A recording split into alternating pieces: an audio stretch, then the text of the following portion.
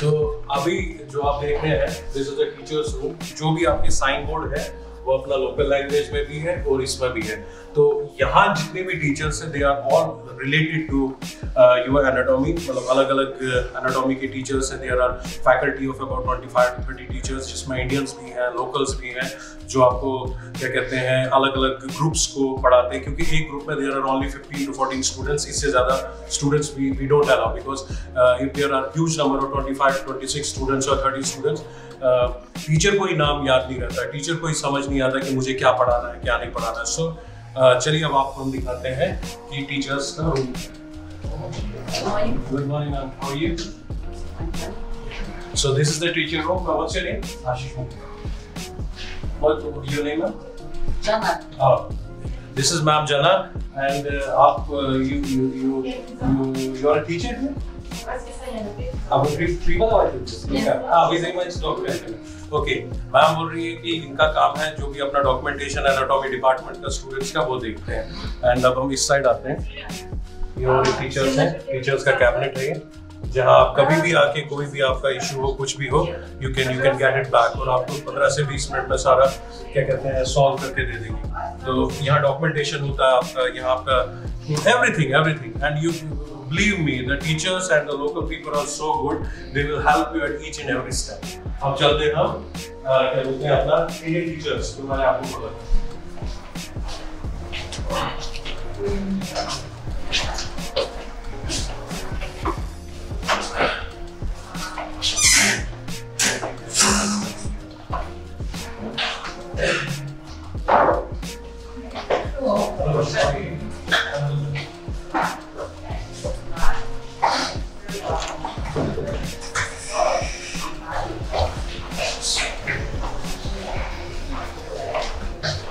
So, students, welcome to the जिसे बोलते हैं heaven for the students. An Indian teacher who is going to teach you anatomy, who is going to आपको local language में जो अपना हिंदी होता है, otherwise अपना कोई भी local language है उसमें आपको समझा भी सकते हैं, आपको practical दिखा भी सकते हैं। तो let's go in. हमने इनको कुछ नहीं बोला है कि we are coming on. Let's see.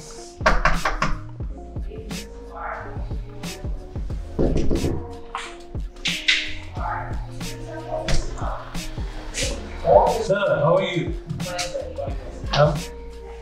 Everything good, sir? Yeah, good. So, this is our Indian teacher who is going to, who is teaching the students. So, ये हमारा Indian students, so you can check it out.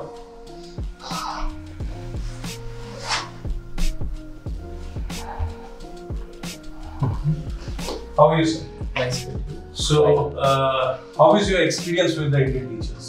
With the Indian students? Indian students now only in this study. Okay. This interview.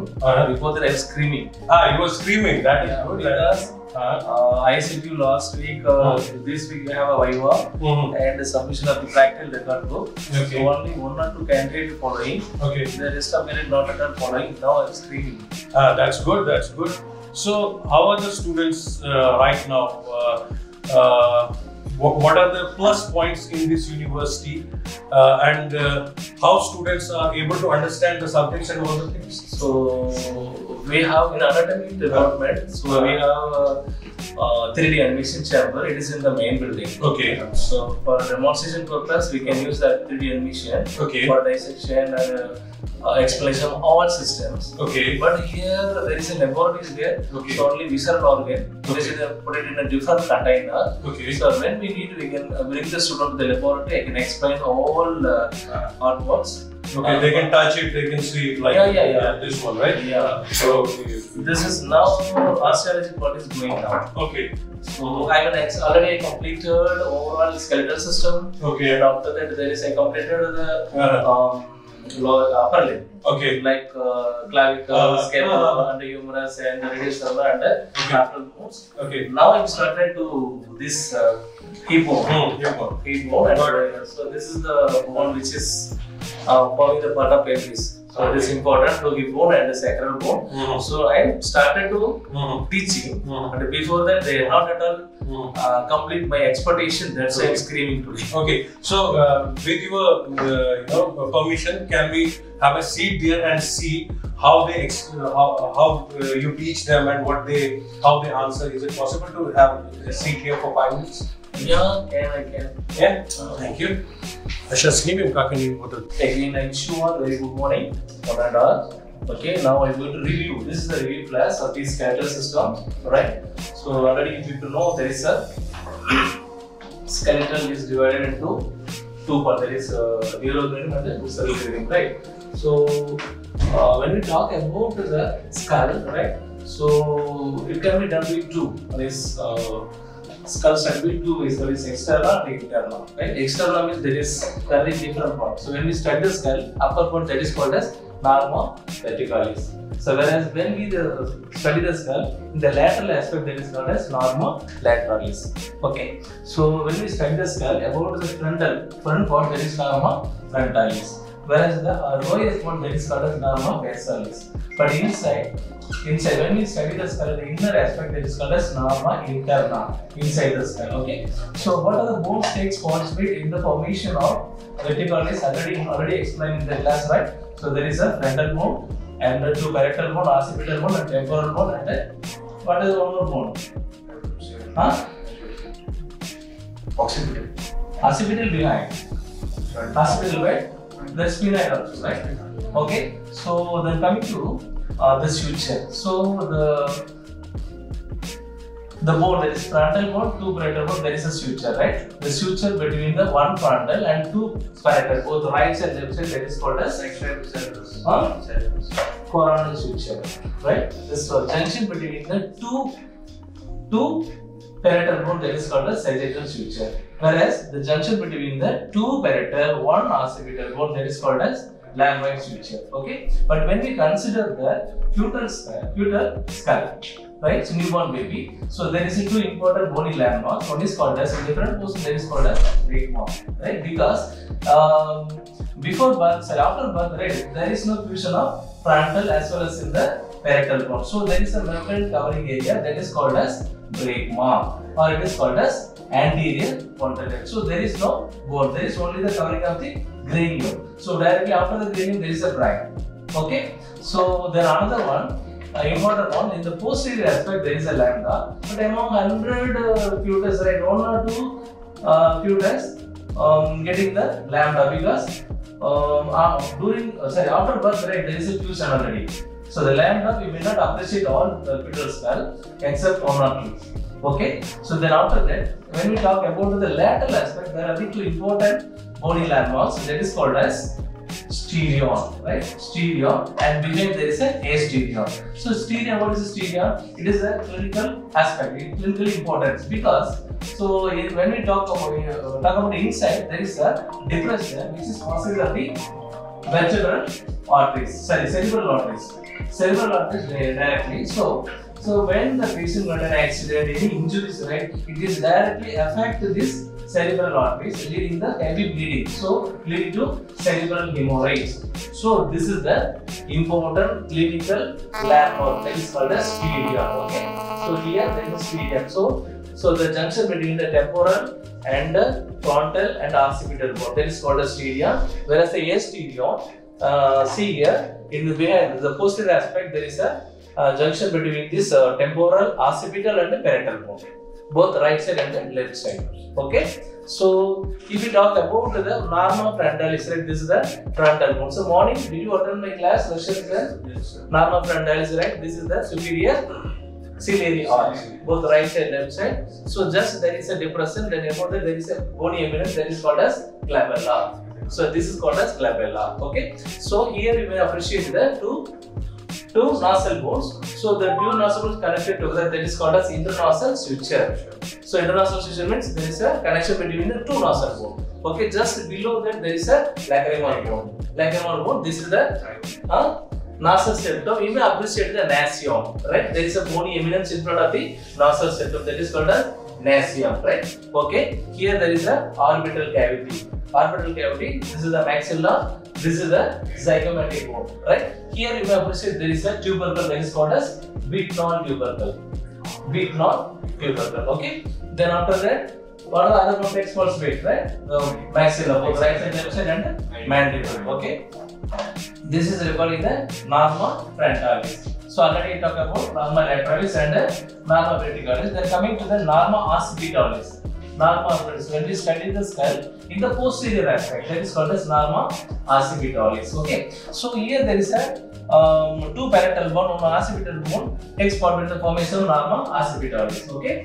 Occipitalis. Then coming to the vertebral column, right? So how many vertebrae there? There are the 33 vertebrae. 33 vertebrae. Among 33, 26 vertebrae are slightly movable. The rest of 2 vertebrae is fused together. So that is called as sacral vertebra. Sacral here. You can appreciate the sacral vertebra. So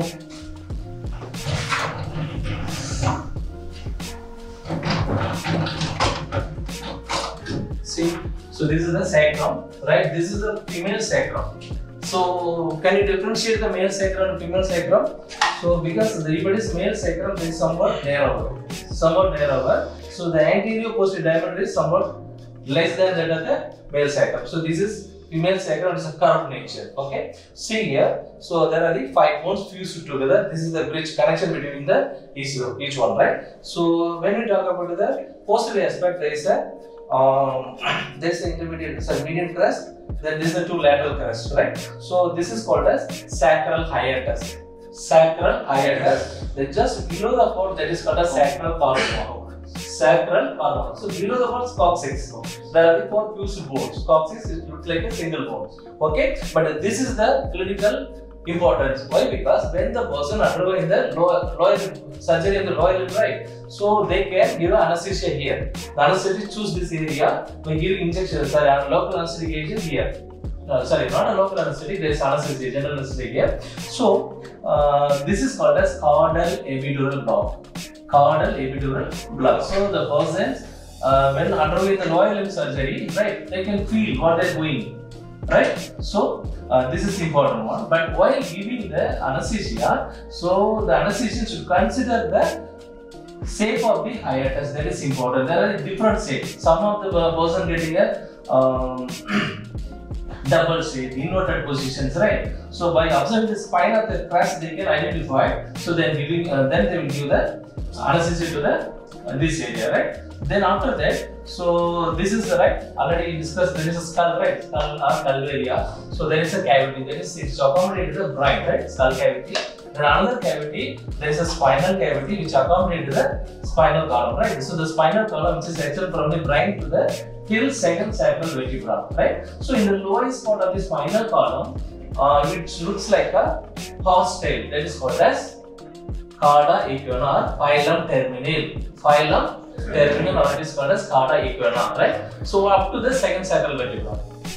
Okay, so see here. So already we said there is a 33 vertebra, right? So among 33, the first is 7 cervical. The first vertebra we call it as there are total 7 cervical vertebra. But first vertebra is called as atlas vertebra. It supports the globe of the earth. It looks like, right? So that is also called as ring vertebra. Then second vertebra we call it as axis, right? So in the axis vertebra there is a presence of dents. Presence of dents, you can appreciate here, dents already shown you, right? So what are the main use, right? The dents which act as a lever, then only you can turn the head both right side and the left side. Are you clear?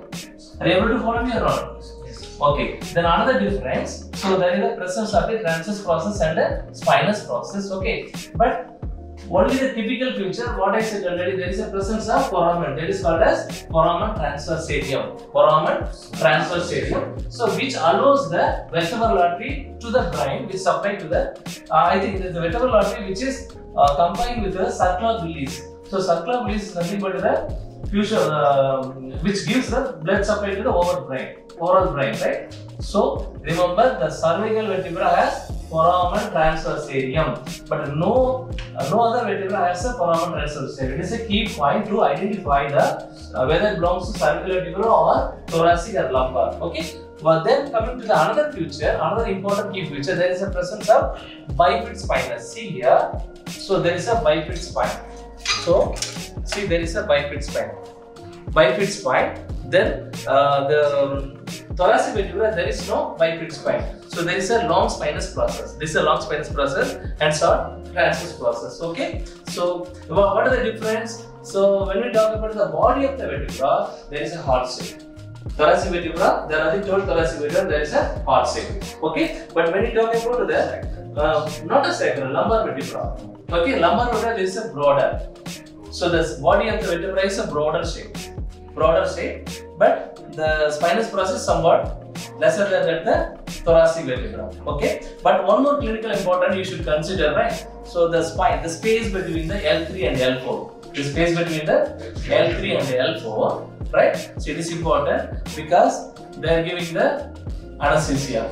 During surgery, right, they are choosing the space between junction between the L3 spine, L3 and L4 spine. Then one more thing, so when the patient's having a problem in the brain, that is, they are suffering either meningitis. The meningitis is due to gonococcal, meningococcal, either tuberculosis or pyogenic. There are the different varieties. Meningitis, there is inflammation, right? But if they want to clarify whether the patients having tuberculosis meningitis or bacterial, some other bacterial meningitis or viral meningitis, right? They can collect the cerebrospinal fluid. So where they cannot collect directly from the brain. So they should collect from the area, the space between the L3 and L4, right? So after that they should hand over the sample to laboratory section, right? They can find. So whether the patient is having a pyogeny. So after doing the culture and sensitivity, they can find what kind of bacteria which causes the meningitis, right? What kind of virus which causes the meningitis. But tuberculosis meningitis, right? So do you know tuberculosis meningitis caused by Mycobacterium tuberculosis, right? Tuberculosis. Okay, one glue, there is a signal to differentiate whether it is meningitis is a tuberculosis or some other varieties, right? That is when we keep the series of children after collection in the refrigerator for about 24 hours, right? So after 24 hours, if you observe that cobweb coagulum, you know the spider web coagulum, that indicate tuberculosis meningitis, right? That indicate tuberculosis meningitis. Okay, suppose if the technician find the presence of urinated RBCs in the series of plate in the second tube, not in the first tube, second tube, right? So that indicate cerebral hemorrhage, presence of urinated, not the entire RBC, not a normal RBC, right? Normal RBC present, we may consider as normal because there is a function. They function in the skin, right? Fascia, the deep fascia, right? After the muscle, then they find out the space, right? So if it is presence of normal RBC, we may consider as a normal. But if it is the presence of the urinated RBCs in the cases specimen after the microscopic view, right? Then it indicates cerebral hemorrhage. Okay. Then coming to the sacral. This is the sacral vertebra. Okay.